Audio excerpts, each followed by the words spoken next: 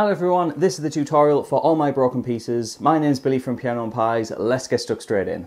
So in order to play this the easiest way along with the track, we need to detune our guitars. Now I am going to play in standard tuning, but if you want to play along with the track, what you need to do is drop every string down half a step. So the E string would become an E flat, the A string would become an A flat, the D string would become a D flat, the G would become a G flat, the B would become a B flat, and the E would become an E flat. So everything just down half a step.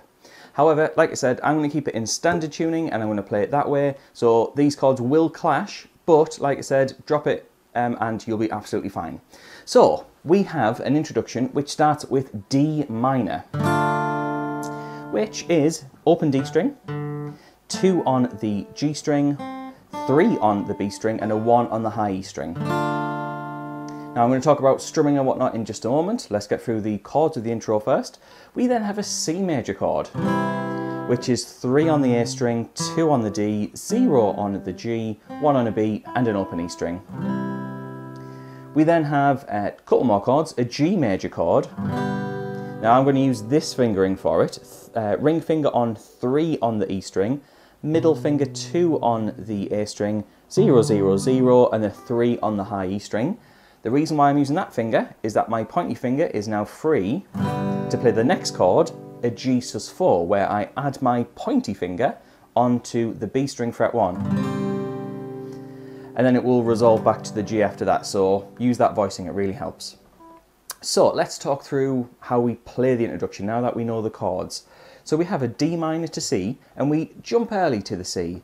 1, 2, 3, 4. You can see I pushed early with that C chord.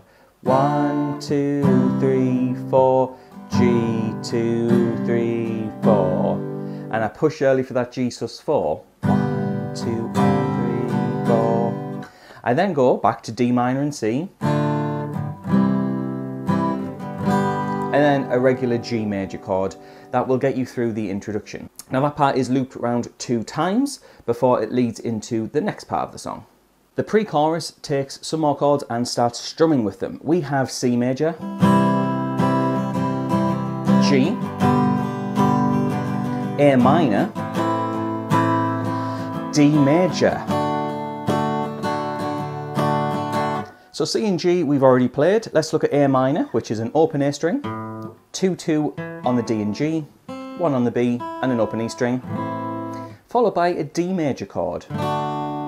Really lovely chord in this context, which is an open D string, 2 on the G, 3 on the B, 2 on the high E, and there's D major. So we go from C to G, A minor to D major.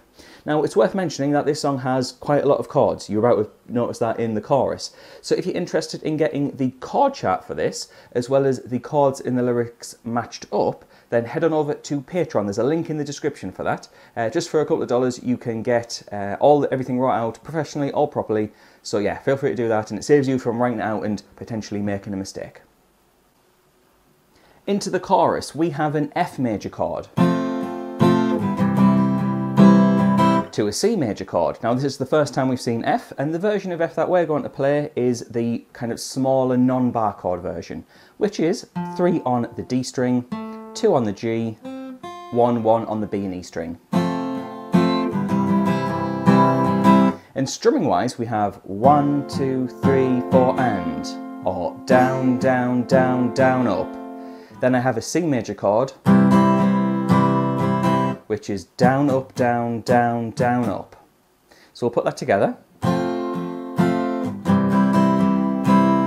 G major, A, G.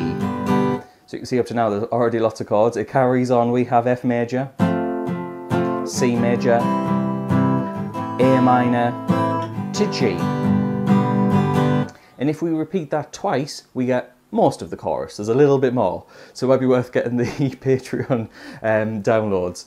So let's go over the chorus one more time with the extra part that I haven't mentioned. So we have F, C, G to A minor,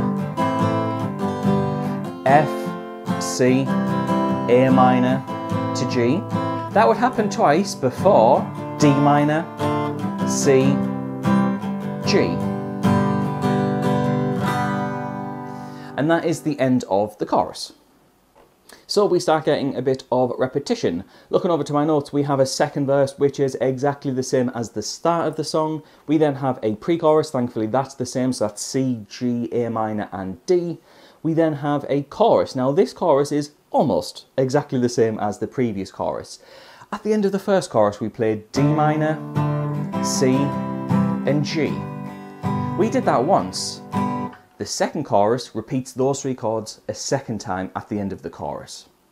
We then get to a bridge section. The bridge section is different. We have A minor to F, C, A minor, and D.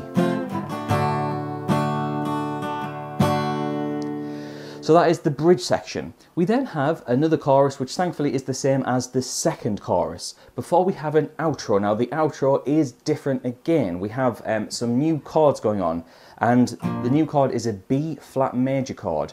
Now the best way to play it is a bar chord, which is a little bit tricky.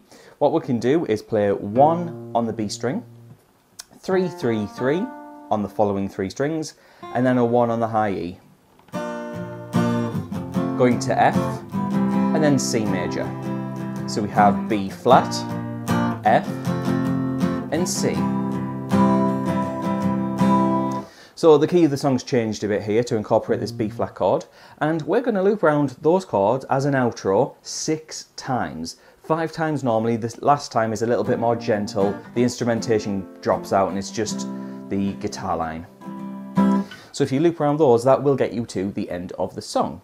So if you are interested in getting the chord charts and the chords and the lyrics that match up, then like I said, head on over to Patreon. There's a link in the description, and yeah, saves you the hassle of writing it out. So thank you very much for watching. I'd like to say thanks to the people on the screen. Those are my active patrons. They support me every month and they will get this download straight away when I release this video. So thank you very much for watching. I'll see you in the next video.